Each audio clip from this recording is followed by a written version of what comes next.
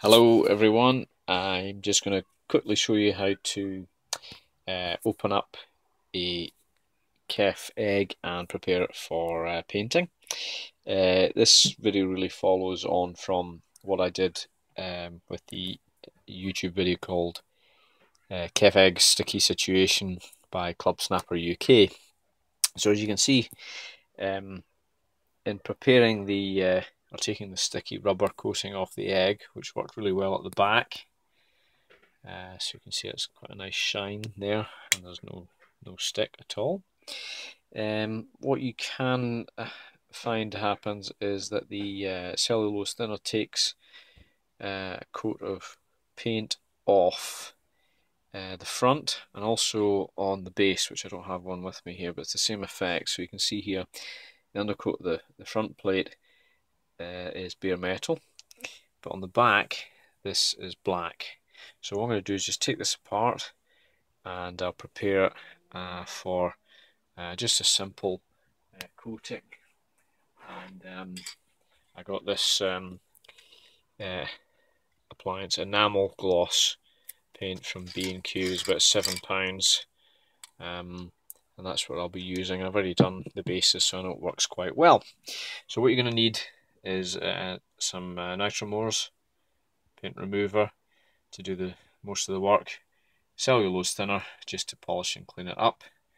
You're going to need a brush and plenty of cloths, Phillips, flathead, scalpel, and the Island key that came with the KEF egg itself. So the first thing to do is actually take off the KEF logo here, which is fairly easy to do. Just pry underneath.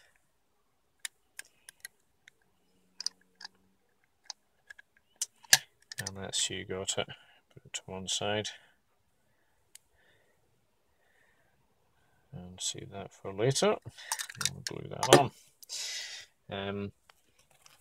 Then flip it over. You'll see there's the last eyeline key that it was in there. Just unscrew that. A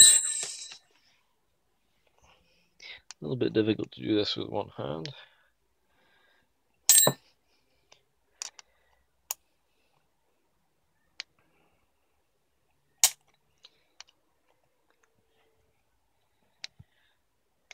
There we go.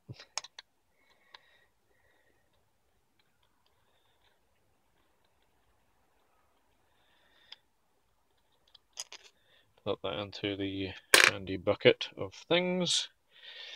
And that's the last time you need the Allen key. So you think it would just pop out now, but it doesn't. It's actually a slight line of glue all the way along and back. The easiest way is actually to put it so that the little trumpet part is at the bottom, and from the top, just put your nails underneath there and just slowly pry it open. And depending on how much luck you have, that should come off quite nicely. So you can see, just there we go. And what's holding on is a little bit of glue on that top, guessing capacitor of some type. And underneath here, sometimes the tape that's holding then the little trumpet gets caught up on this screw head, so you might need to go in there with a scalpel and pull it out. But in this case, it's worked out quite nicely for me. I'm just going to put my little KEF logo in a little bag that I have so it doesn't get lost. So I got my 3 KEF logos in there. Probably put your own one back in if you want. Pull the whole thing out, and you end up with a case, and then the actual KEF eggs themselves.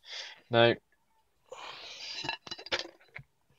there's 4 screws to undo here, which I'll do in a while.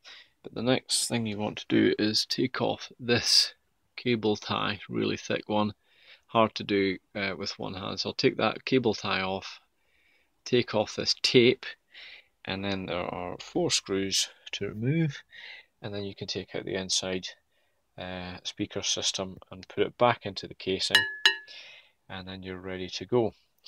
What I'll do is I'll take a second part of the video and carry on for the preparation for the removal of the paint with nitromors.